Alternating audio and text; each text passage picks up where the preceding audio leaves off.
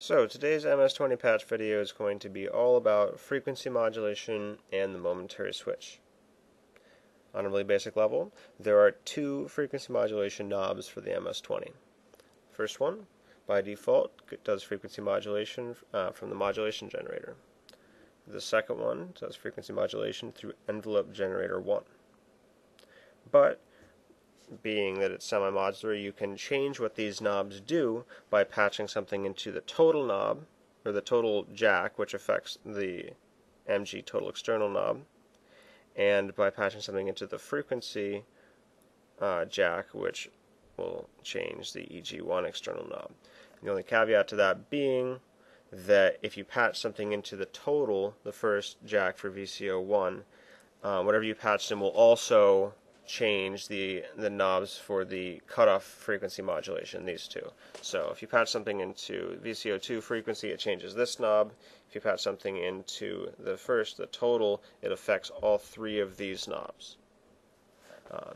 For frequency modulation, though, we're affecting the oscillators. We're not like anything that we do with the filters is post FM. So if you say self-oscillate your filter, your frequency modulation knobs will have no effect on that sound. If you want to change that sound, you'll have to do it in filter modulation. But let's just hear what the default frequency modulation sounds like. So right now I have the MS20 set up so the filters are all open, there's no frequency modulation, there's no cutoff frequency modulation, and it's just the first oscillator playing a basic square wave with a little bit of release on it. So if we put up the frequency modulation for the modulation generator, we get this.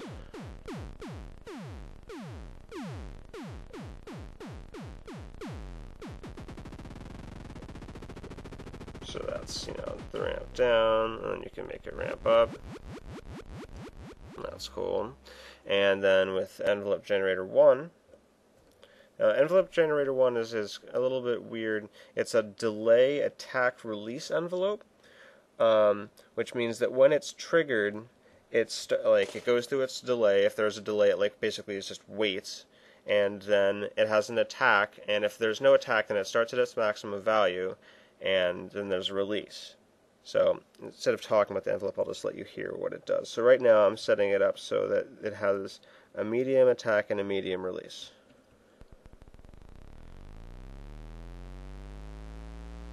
When I let go, it'll go back down.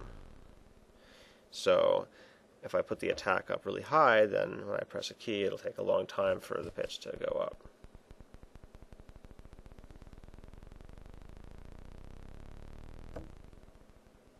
So if you make those shorter,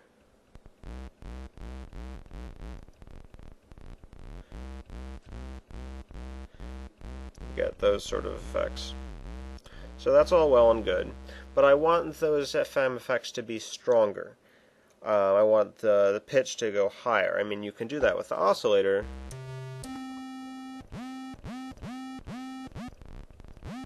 but that's not really what I want. I want the FM to be stronger. So the way that you do that is with patching. So you can patch other modules that aren't the modulation generator or the envelope generator 1 into the frequency modulation slots, or you can take those original functions and patch them back into the same places, which basically doubles their effect.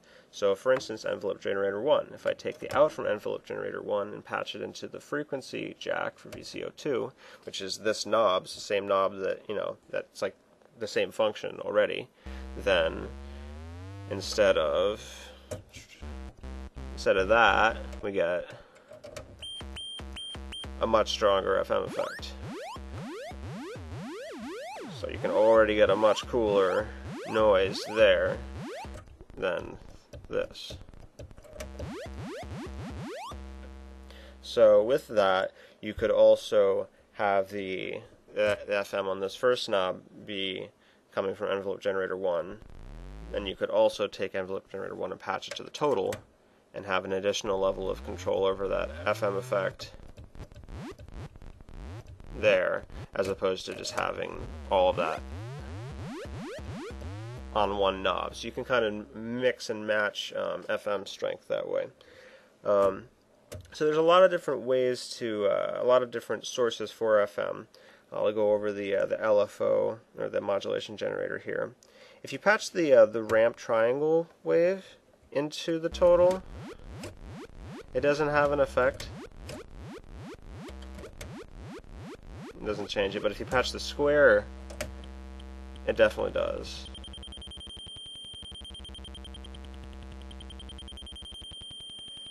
I don't really find that to be very useful usually,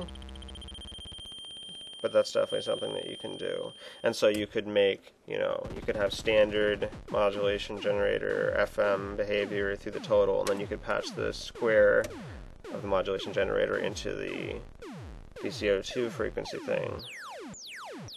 And you can get stuff like this.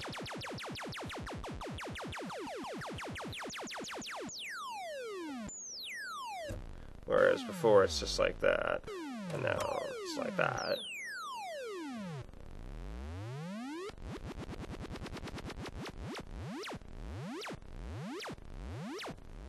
So that's neat.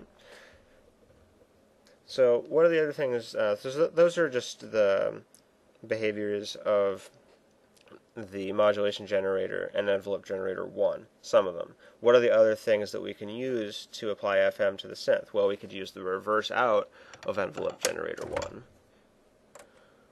So instead of...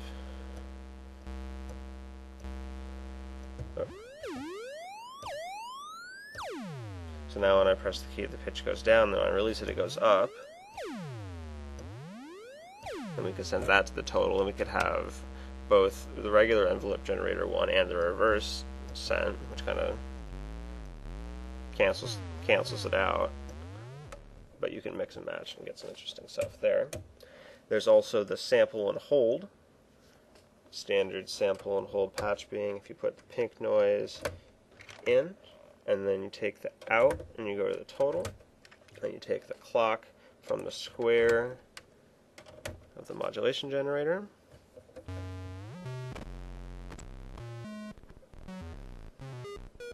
You get this random FM patch, which is fine. There's also this modulation VCA, which is used to amplify or change a modulation signal. So let me give you an example of how we can do that. So let's take the out of envelope generator 1 and patch it into VCO2 frequency slot. So we get this behavior out of it. Alright, so instead of sending it to VCO2 right away, send it into the modulation VCA, and then back out of the modulation VCA into VCO2. But now let's control that with the mod wheel. So right now the mod wheel is in the middle, and there's no effect. If I move it up, you start to hear that original effect, and if I put it all the way at the top, it's really, that modulation signal is really strong now. Here's it without that signal, that's just normal, and now here's regular with modulation VCA. And the control input for the modulation VCA can be a lot of things. It can be like the reverse out of envelope generator 1, the reverse out of envelope generator 2. It can be modulation generator. So let's take the ramp triangle from modulation generator.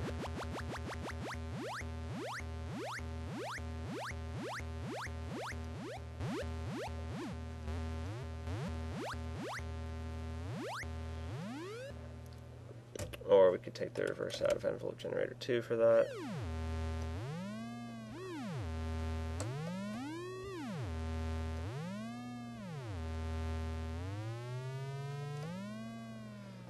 So there's interesting things that you can do with that modulation VCA.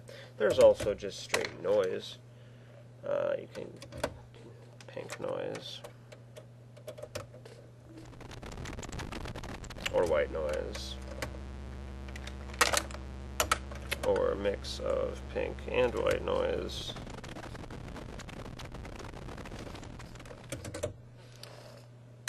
It's also the modulation generator, or not the mod wheel itself.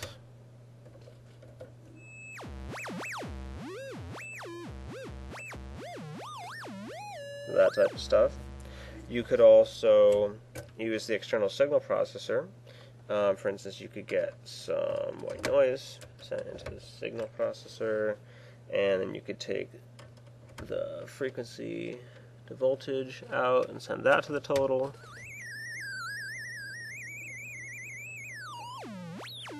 And so you can adjust the signal with the CV adjust, or carve out a bit of it.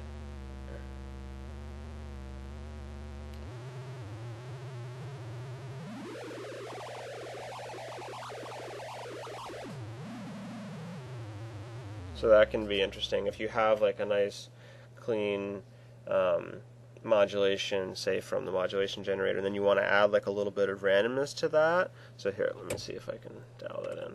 So let's get something coming from the modulation generator. Right, now let's add a little bit of that noise signal.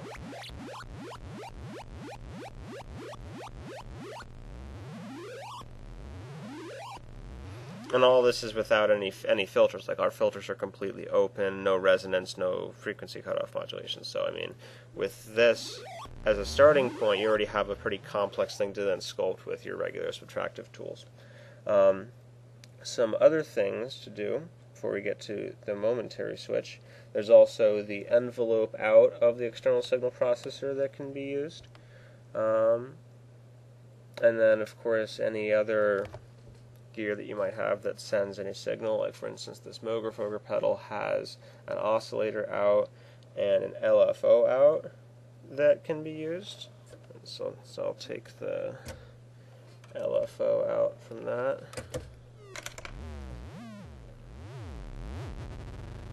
So this is faster, and then change the wave there. So you can get frequency modulation from other places. But I really wanted to figure out how to get the momentary switch in there, because I saw a patch video where someone pressed the momentary switch and the MS20 did like this weird arpeggio type thing, and I was like, wow, how does that work, right? So what we need to do first is go back to that sample and hold patch for a second. So pink noise to in, out to total, clock from the square at the modulation generator.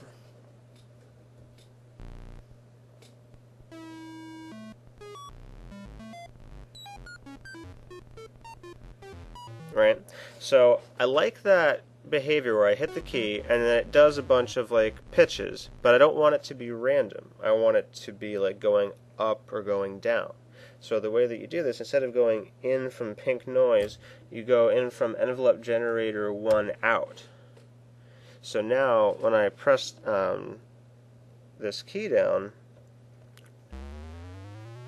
it should just go in that nice ascending pattern. And since it's going through the sample and hold and being clocked through the speed of the modulation generator on the square, because if I, here, like, it only works if you have it on the square. Here, I'm going to turn the waveform the other way, and now it just goes up. It doesn't cut it. So there's a lot of noises that you can get out from here, depending on the release and everything, and then you can take the reverse to go down. And right now our amp envelope has no release on it, so if I put the release up,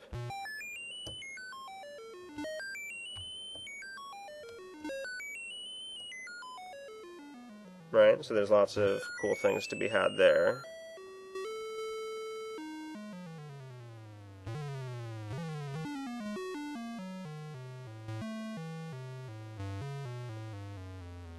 Okay, so to add another layer of interesting stuff to that, instead of going right into the sample and hold, we can go out of the envelope generator 1 and go into the modulation VCA, and then out from the modulation VCA into the sample and hold, and then control envelope generator 1 with, say, mod wheel. So if like that's really, really high, I can sneak down the modulation depth so that it's within a comfortable range for what I want. Or you could do it from the reverse out of envelope generator 2.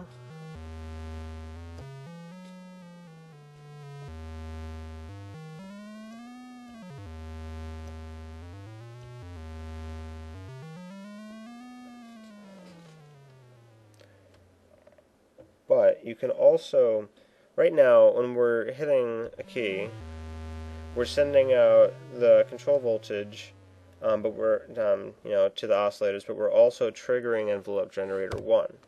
We can stop that from happening by patching anything into envelope generator 1 trigger in. So I patch the momentary switch into envelope generator 1 trigger in. Now I press the key, just the oscillator, none of that weird FM stuff. So I can, press the key and have a pattern going, and then invoke, that FM when I want it.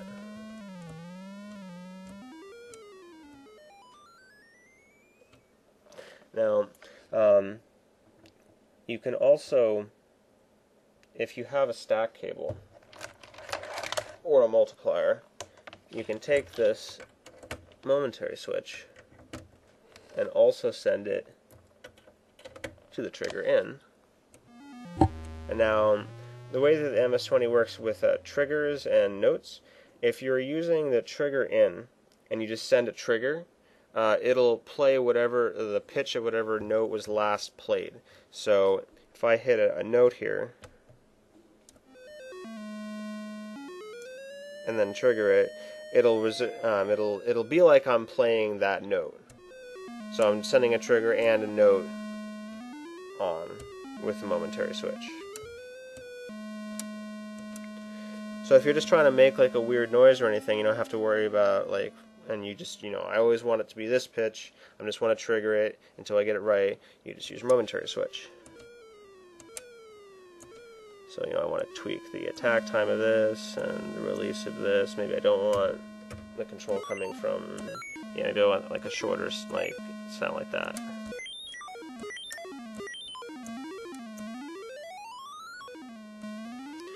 And the way that envelope generator 1 works is pretty nice with the momentary switch, because it has that attack and release time, and if you have the release time be long enough, so while it's falling, if I press it again and I have a long attack time, I can just kind of push the envelope up and then down, up and down with the momentary switch.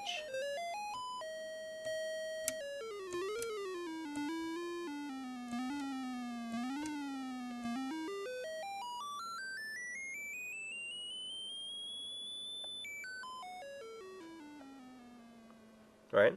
So, before we go any further, let's talk a bit more about FM and the oscillators, because the oscillators in their waveform are important for FM. Now, most of the time you actually want a more simplistic starting oscillator. You don't want like a very rich oscillator to do with FM, because you're getting your richness from the frequency modulation. So right now we have this. Should be able to hear something right now. I don't know why I can't. Oh, right. If you have something patched into the trigger in, your keyboard doesn't work. Forgot about that. So, right now we have a square wave, which is a relatively rich waveform. Let me take the trigger out of that out of the momentary switch for a moment.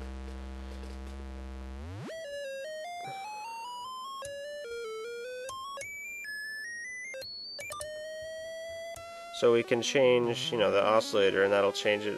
You see how that's a little bit cleaner and clearer. And that one has like some rough edges. I don't really like that so much when I'm going for like an FM sound.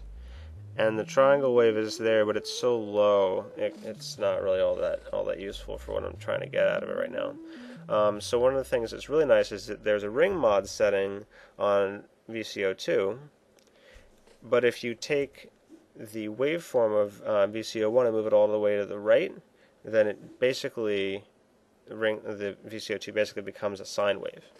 So here's VCO2 with where you can actually hear VCO1. You see, it's like really dirty, and if I turn it all the way to the right,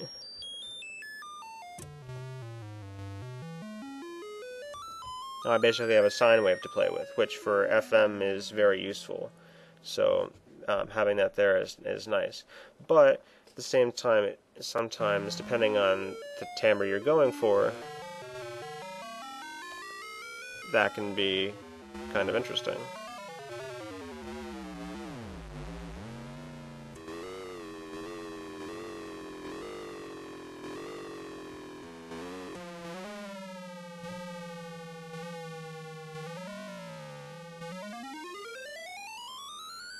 Yeah, that sounds kind of cool.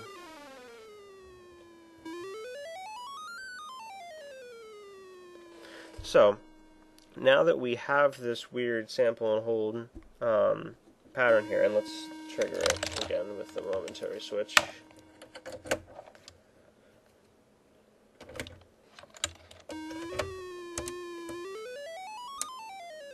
Okay, so we're using this sample and hold FM behavior, but we're still only using like one knob right now, and we're not using any filtering. So we can combine this if you have a stack cable. Take the out of the sample and hold, and then you can stack that onto VCO2 frequency. You can make this really strong. But since it's patched to the total, that will also modulate the filters if we move up these depth knobs. And here, I'm going to take off the oscillators for a moment, just so we can hear the filter. And I apologize if this is going to be loud and screamy, but yeah. Okay, where is it?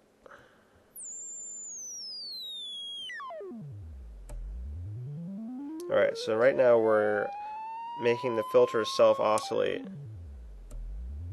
and we're sending that same signal that we were using for FM, but we're also sending it to the filter.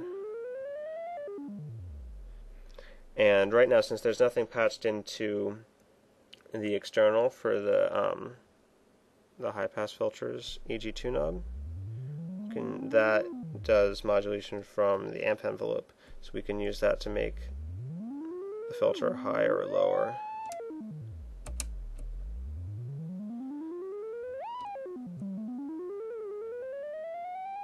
You can also do the same thing for the other filter.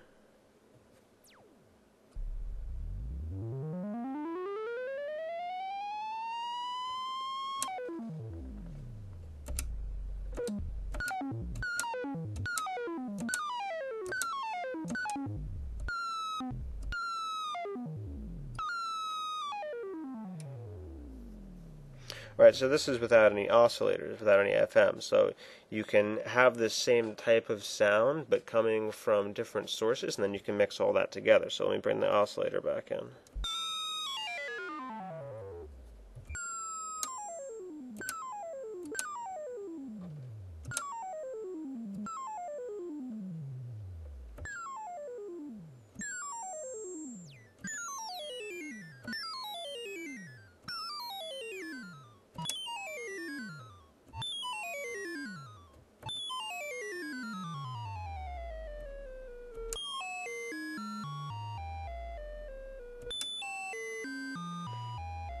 And this sounds much different than if I have, no self-oscillating filter.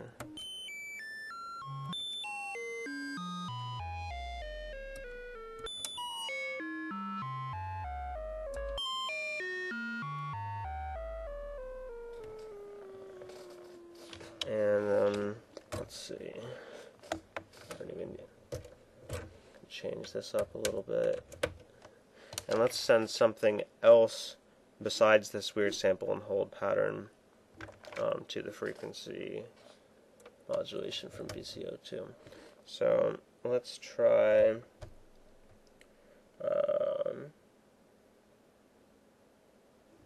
the reverse out from envelope generator 2. And by the way, envelope generator 2, when you're using it in this fashion, triggering it, with the momentary switch, the hold time is very useful because when you trigger the note, it'll hold it for you for a long time. So if you don't have to like hold the switch down to get what you're after, which is just a note that's held for a certain amount of time. Especially if you're doing stuff with attacks.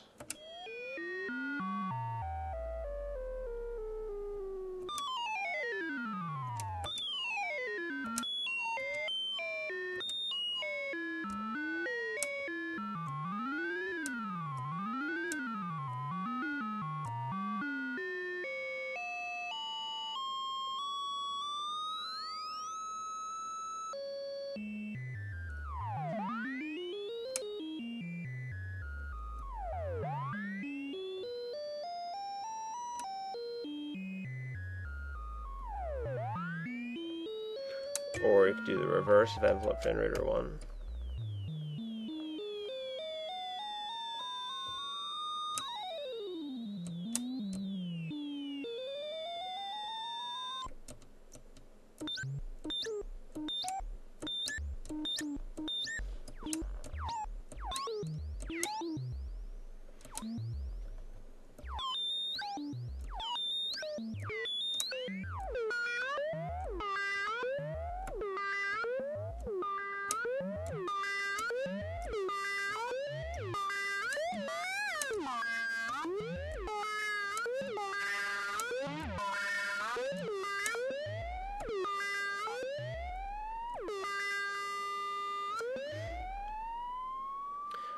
Now, another thing is that if you patch something into the VCO2 CV in or VCO1 and 2 CV in, you get drastically different effects.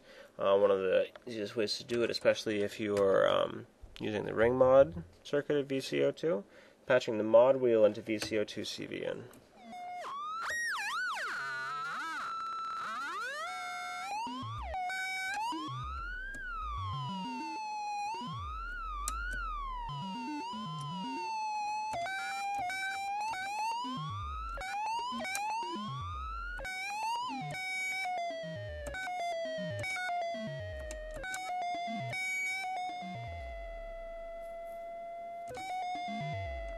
You can see there's a lot of weird things that you can get into pretty quickly.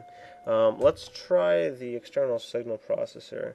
So let's get our FM signal from the frequency to voltage converter, and let's, for the signal,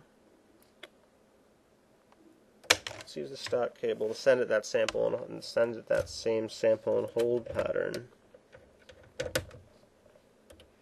Then we can change it. Let's listen to that just by itself.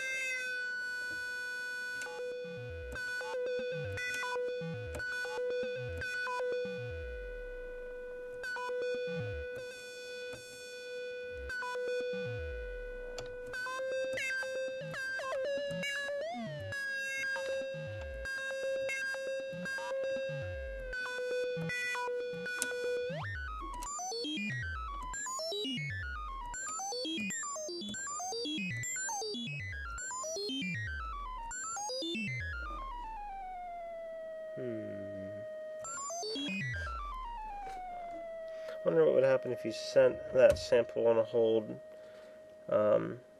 signal to the control input.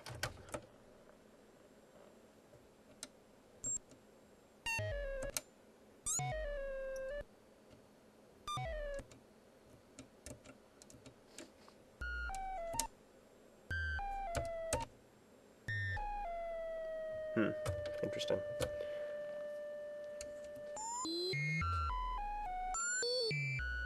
Let's take this external signal processor signal from noise instead. See what we got there.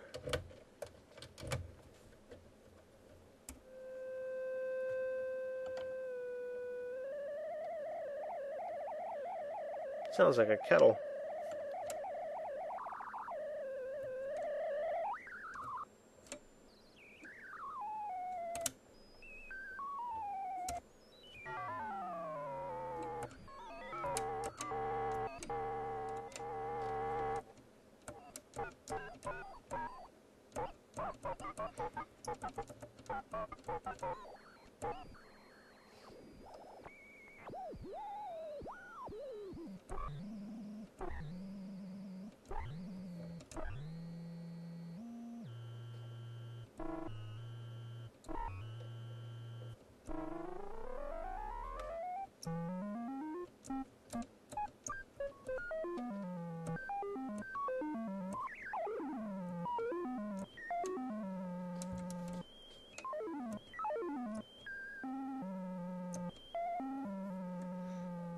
Yeah, so there's lots of things you can do there. You also get into weird stuff that really shouldn't work, but sometimes gives strange things, like patching the two VCO CV ins to each other.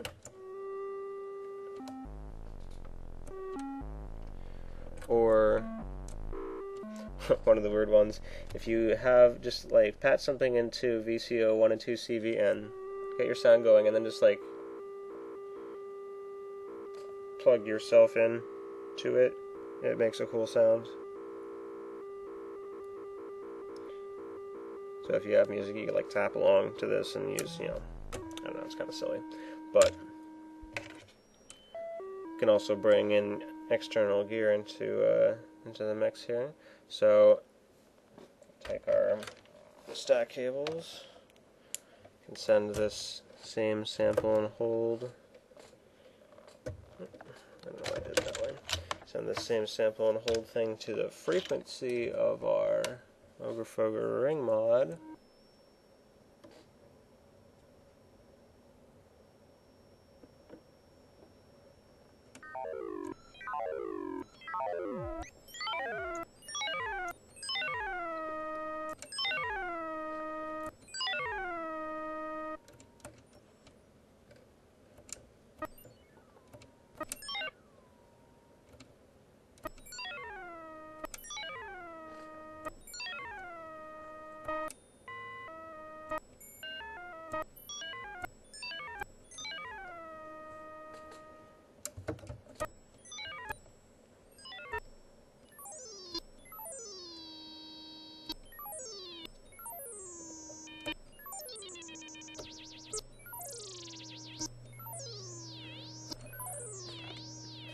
Maybe have the rate of the moogerfooger pedal coming from the rate of the modulation generator.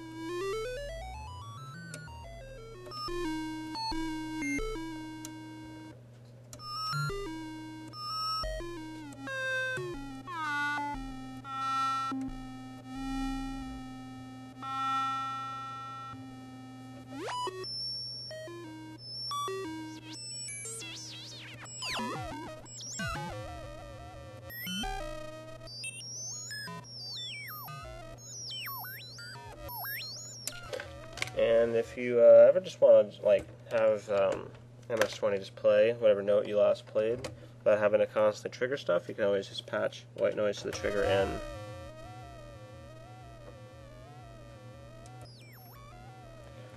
That way I can just have everything going and only invoke the FM when I want it.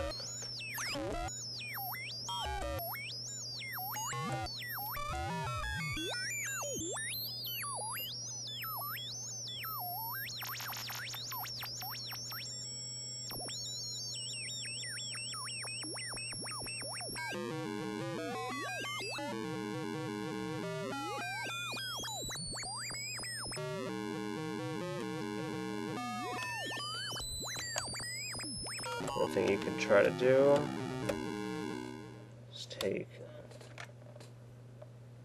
signal from the sample and hold weirdness, and then send it to the external signal processor, send that, and then send the frequency to voltage converters voltage into the frequency of the moogerfooger.